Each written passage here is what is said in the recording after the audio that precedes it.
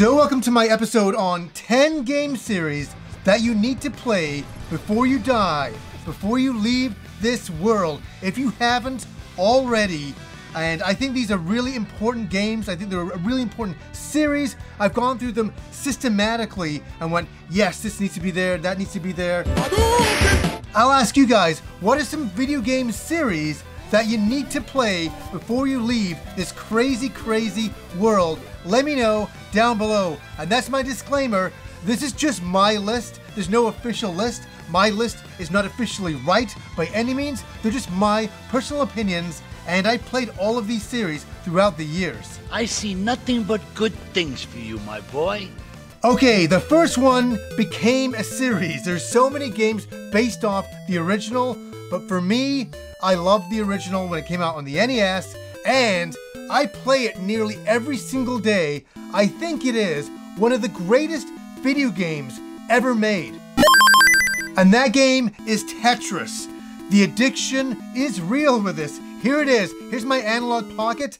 And here, I have the original Game Boy Advance game in here. And I play this at least 40 minutes every single day just to beat my own score. Not for any other reason, because the game is so addictive and it's so brilliant and so addicting. And it's an interesting one because it came out a long time ago and people loved it and set world records. People are still doing that to this day. And there's a whole new generation that is playing the original Tetris, especially the NES Tetris. That's where they're playing it at. And there's been so many versions of Tetris over the years, but it all comes back to the original. And the original is something special. And I think it's one of the greatest video games that mankind has ever made. It's really that brilliant. It really pushes you, as a player, to do the best that you can do and to think ahead of all the pieces that are coming down to get the ultimate Tetris. Okay, the next series is not a hard one for me to pick, and I think most people would agree with this, and that is the Mario series in general. All the way from the old days, from the 8-bit era, up to now with all the 3D games. And look how Mario has changed over the years.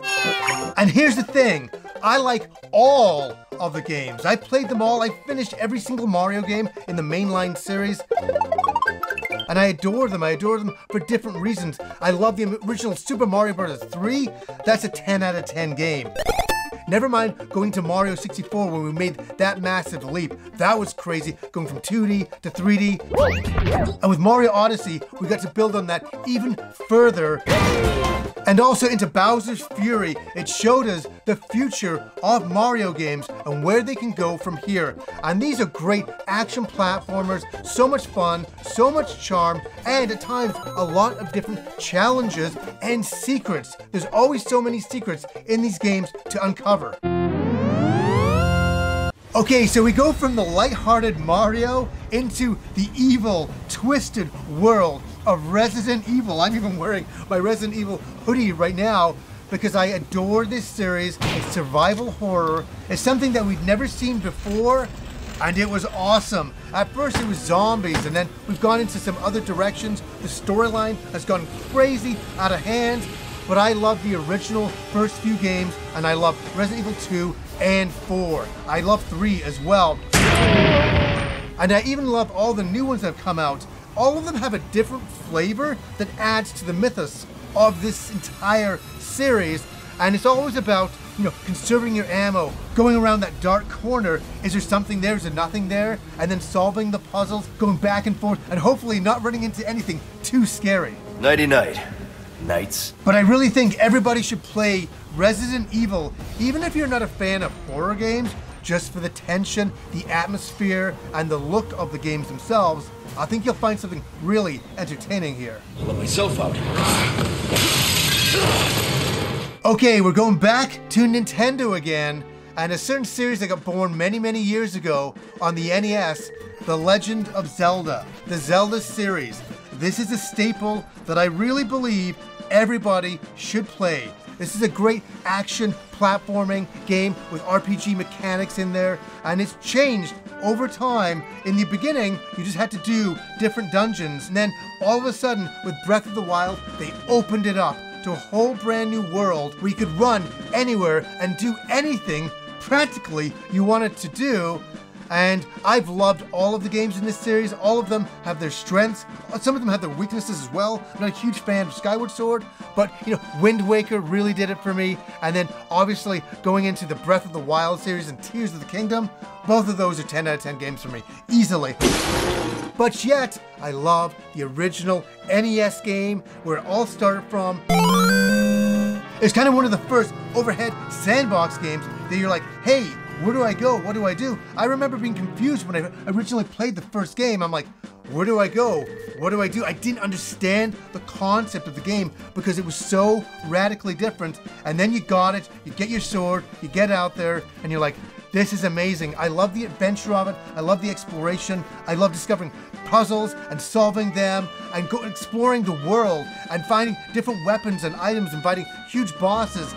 The Legend of Zelda series in general, you cannot beat. I mean, it's such a perfect series. Yes, it has its ups and downs with certain games, but overall, what a series, and one that everybody has to play.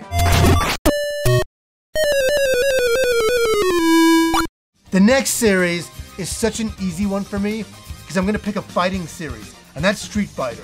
There can only be one in my mind, Street Fighter. Yes, there's so many other series that are so good for fighting games, like Tekken and such, but for me, it's Street Fighter. It always comes back to the original that really carved the way to future games.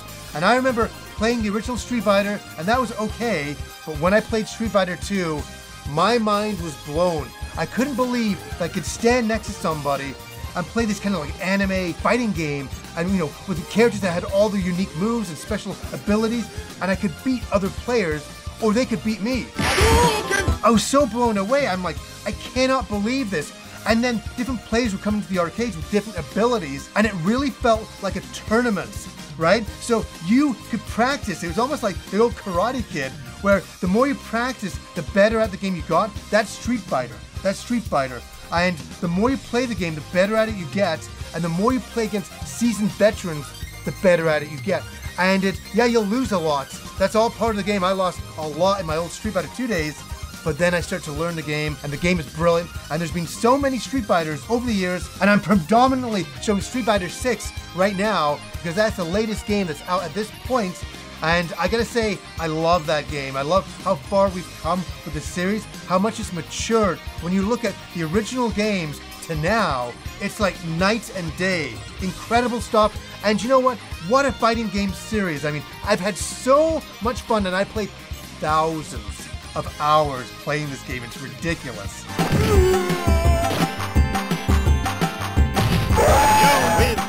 Okay, I really thought about this one, and I'm like, this is such a big game series from where we started from to where we're at now, and that is the God of War series. My God, no pun intended. This game blows me away every single time I play it. The graphic fidelity of the new ones is second to none. The world building, the characters, the emotion. I mean, they've done so much with this series, and they've really taken it into the future. And yes, it's an action platforming game, the likes of which is on steroids every single time you play it. And I can't believe all the moves you can do, all the places you can explore. This game is massive in scope, and it's very fulfilling, and let me say, very challenging. But that's part of the charm. When you finally get to the end of it, you feel that you really climbed a mountain and accomplished something. First, you need to cut off my head. Wait, what? Where it started from to where it's at now, it had to be in the list. What do you guys think of God of War? Let me know down below. Now, the next game series is an interesting one because I liked one of the earlier ones on PS2, and I played all of the games to certain extents. But I know its place in history, and I know that everybody should play this game to see how far they can push an open world city and beyond that with Grand Theft Auto. And I'm gonna play the 6th trailer here. Wow, like look at this stuff. I mean, what other game does this? It's a living, breathing world where you can run around the city and get into mayhem and do anything you want to do. There's even online play mechanics for that. But look at what they built with this game and this series. Well, look who's back. The cities themselves come alive and become their own thing. And when you're exploring them, you cannot believe the size and the scope and the amount of work that went into this series. They're such high AAA games that I always pick them up, and I never play it the way you're supposed to play it, and I think that's how you're supposed to do it. I just get driving around and crazy things start happening to me and just meet the weirdest characters and build up my star rating. That's what I do. That's what I do in these games, and I love them. I really do appreciate what these games have done for video games in general with the open world concept. Trust? Trust. Okay, some people may disagree with me on this one, and that's totally okay, but I have to explain from my point of view, I'd never played a first-person shooter. Yes, I know. I played a little bit of GoldenEye back in the day, but even that, not so much. It wasn't until I borrowed my friend's Xbox back in the day for Knights of the Old Republic, and he happened to have this copy of Halo in there. And I started to play it, and I couldn't believe it. I couldn't believe Halo 1. It blew me away, no pun intended, because I'd never seen physics like that in any game, where characters would blow up, you throw a grenade, characters would go flying through the air.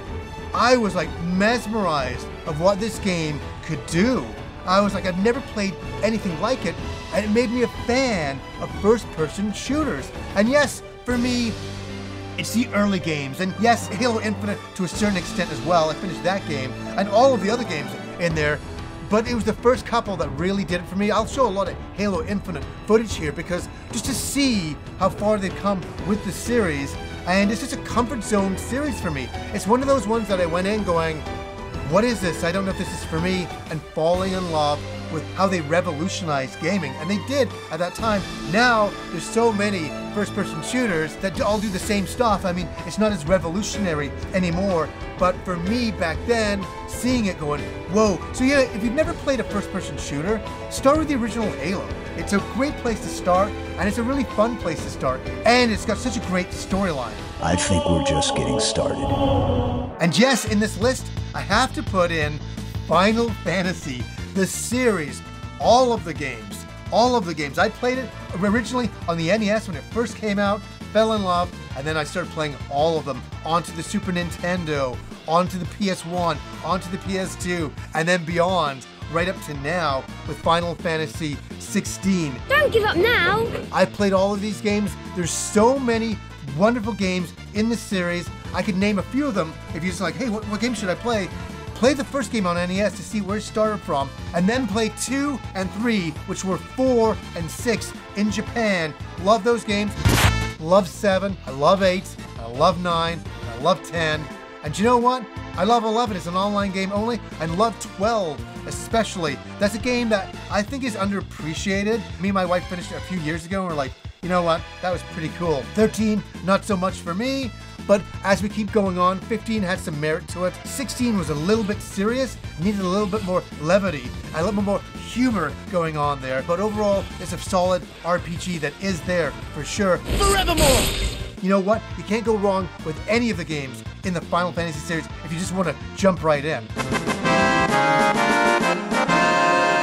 Okay, I gotta end with this one right here. And that is The Last of Us. Yes, I know, part 2 is very divisive for a lot of people. I personally found a lot of merit in the game. I understand why a lot of people don't like it as well, but I'm not here to talk about that.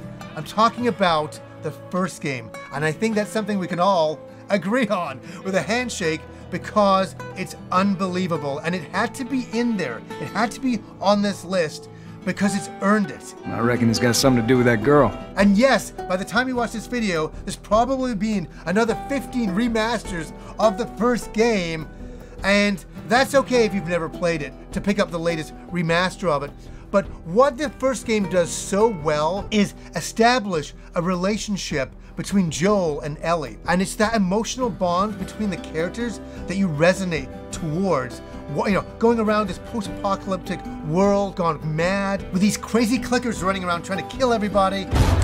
It is a sight to behold just to be in this world setting and to see the other characters that are around the world. It's a very bleak world setting, and I guess it's the heart of Joel and Ellie that really keeps it together, and that's what I think everybody can agree on. Hope you know how to use that thing. And just the exploration and working together to get through the game and to get past different obstacles, that's what the game is all about.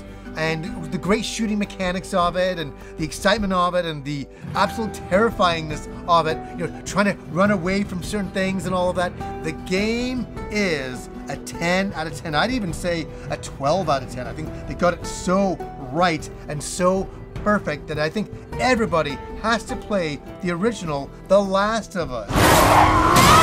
So yeah, I had to talk about all of these game series today because they really mean something to me personally, and they're huge recommendations for all of you out there who have not played them yet. If you haven't played them yet, please give them a go, give them a try. I think that you'll find some merit to some of these games. For sure, you might get a little something out of them. Oh, is that everything you hope for? Let me know down below what are some game series that you think everybody should play.